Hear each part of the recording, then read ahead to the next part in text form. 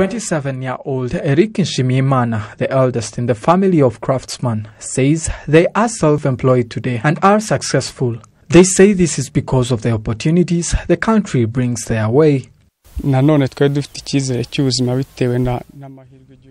We are sure of our future because our country gives us opportunities. We are knowledgeable. We have 17 staff. We have started saving from the government bursaries we got, and today we are self-sufficient. This, according to many entrepreneurs, has seen them employ their age mates, but they say this is something that has to be thought of from the beginning. We shall not wait for us to finish school to start saving or think of what to do. We should start early.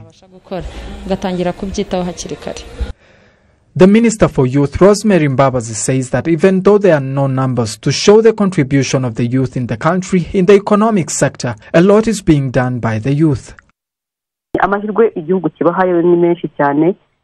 The country gives them a lot of opportunities and space to give ideas too. They should be fearless and take risks and know they can do it. This 12th of August, the world celebrated the World Youth Day. The First Lady, Mrs Jeannette Kagame, called on the youth to keenly take up the opportunities given to them.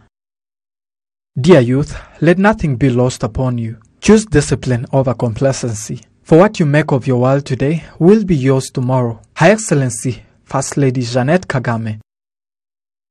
This year's celebration is held under the theme Youth Engagement for Global Action. Rwanda's youth between 16 and 30 years account for 28.7%. Those below 30 years account for 70% of the population. 10,000 of them are entrepreneurs. Many programs driven by the government today are in place to support the young entrepreneurs.